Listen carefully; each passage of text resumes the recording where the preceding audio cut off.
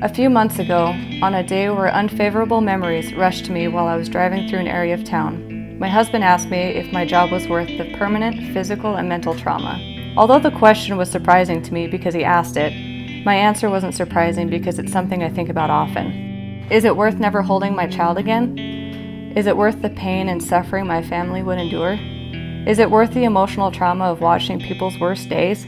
Seeing the death of children and still doing CPR to satisfy my littlest bit of hope? Chasing people who have nothing to lose? Hunting those who prey on the innocent? And preparing for a potential gunfight? It's literally mentally draining to think about before your day even begins.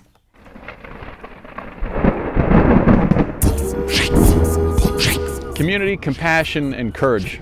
They're more than just words. It's the core of what we believe in. I've wanted to be a police officer ever since I was a kid. I saw my dad as a police officer here for 20 years, and I looked at the way people respected him. He came home with stories of helping people, putting away the bad guys, and immediately I thought, that is exactly what I want to do when I grow up. I think in the core of everyone is that desire to want to be a part of something bigger than yourself. It took me a long time, but I wanted to do something that I was proud to do, that I was proud to look at my kids and say, I love going to work. I love the excitement. I love the thrill. I love the rewarding aspect of it. There's so many complicated, it's a tougher job than I ever thought. You know, I've been a school teacher, I've been a pharmaceutical rep, but being a police officer is definitely the most challenging, both mentally and physically, but it's also, and I know it sounds cliched, but it's the most rewarding.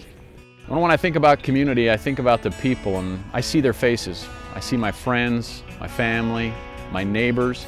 I see the teachers at my kids' school and the clerks in the store. I realize that we're probably the most visible form of community when it comes to policing, but really we're all in this together. We need everyone pulling their own part if we're going to do our best to keep this community safe and secure. You know, I wish they just realized we're just humans. We're just a part of them. You know, Sir Robert Peel way back in the 1800s said that we're the community and they are us. That's why we have that part of our motto. We're all in this together. And we have feelings, we have emotions, and so those things that are said in the media, you know, that makes a difference. And, you know, I wish they'd just remember that we are human.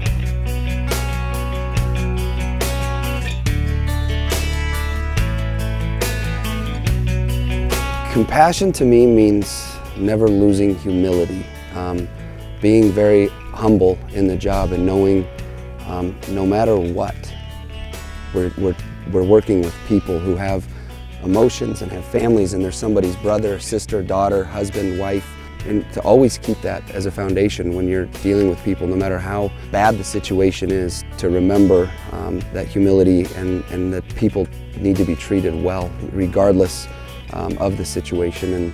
And I think it's that compassion that we show the community and why we have the support that we do.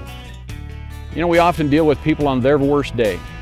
And I think about how we deal with that experience involving that person will frame that experience for the rest of that person's life. I think foremost in our mind should be, how would I want to be treated?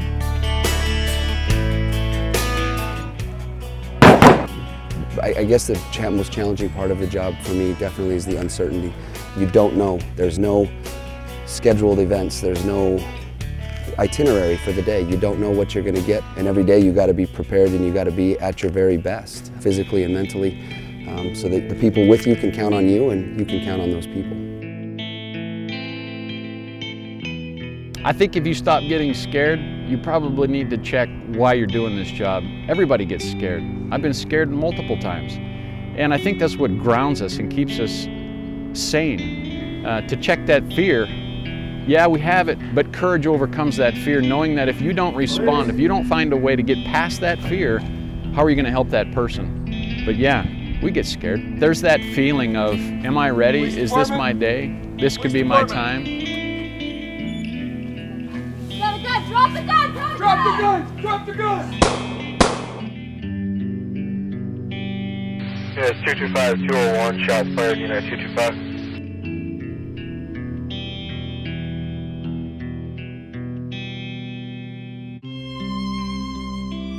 And no matter which way the question comes to me, my answer is always yes. It's worth the fight.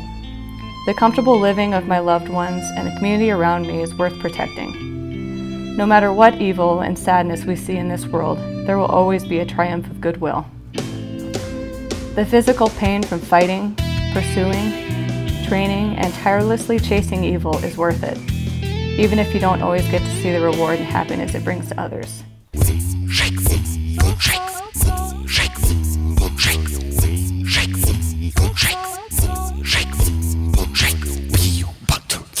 I just take satisfaction in coming home, and am grateful for the opportunity to walk in my front door at night. It is worth it. It's worth looking your kids and your wife, your spouse in the eye and being really proud of what you do, of putting on the uniform, of being a face in the community that truthfully tries to make a difference, you know, and helping people. And sometimes helping people means putting them in handcuffs and taking them to jail. You know, that's not a fun part of the job, and we don't high-five each other, but sometimes that's all we can do to help people and to keep people safe. And it's every day I come home and I can look at my family, my kids and my wife, and tell them I love them and tell them I'm proud of what I did today. Is it worth it? Oh my gosh, it's the best feeling ever.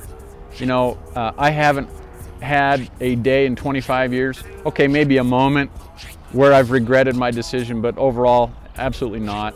I can't think of anything else I'd rather do. Helping people, making a difference in this community, I love it.